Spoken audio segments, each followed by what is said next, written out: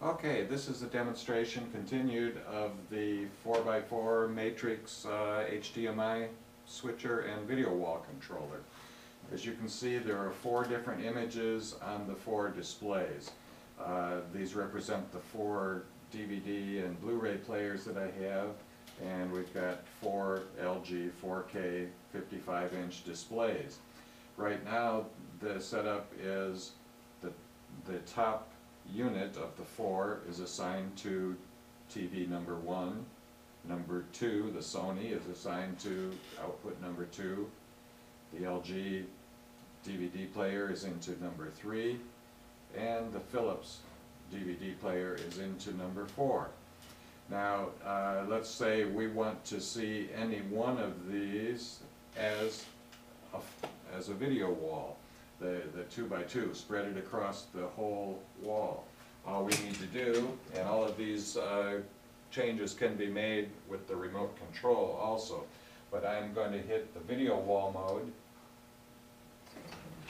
and here we have Benny Greb, which was on the LG DVD player, and it's spread across the whole video wall, the 2x2 wall.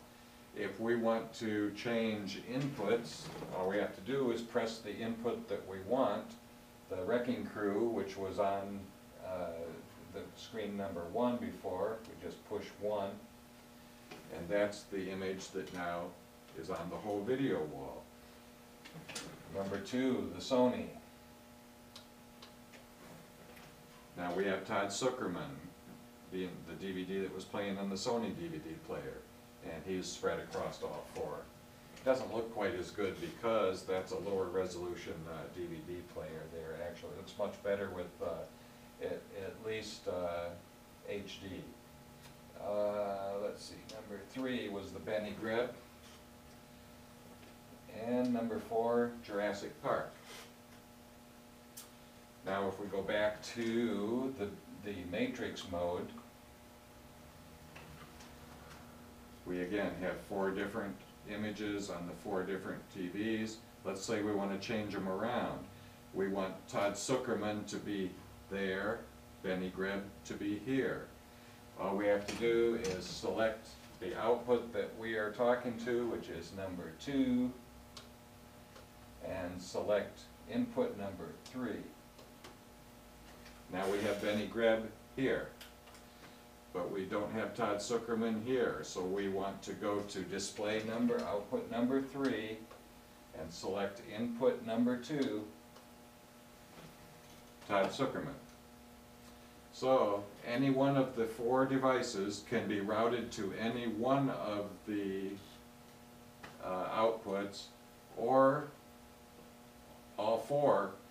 Let's do that. Let's put Benny Greb on all 4 individually.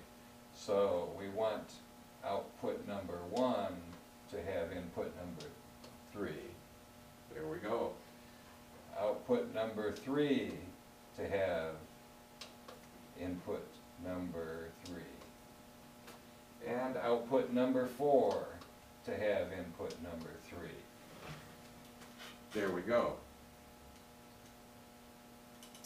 And that wraps up the demonstration. Also, you'll get a reminder, as we pointed out earlier, on the LEDs, the status. Output number 1 currently has number 3 because the number 3 LED is lit up. Actually, the number 3 LED is lit up on all 4 outputs. And as you can see, that's the device that's routed there. All of those changes can be made, of course, with the remote control. And that wraps up the demonstration of the 2x2 video wall controller. That's called the RC-2M matrix.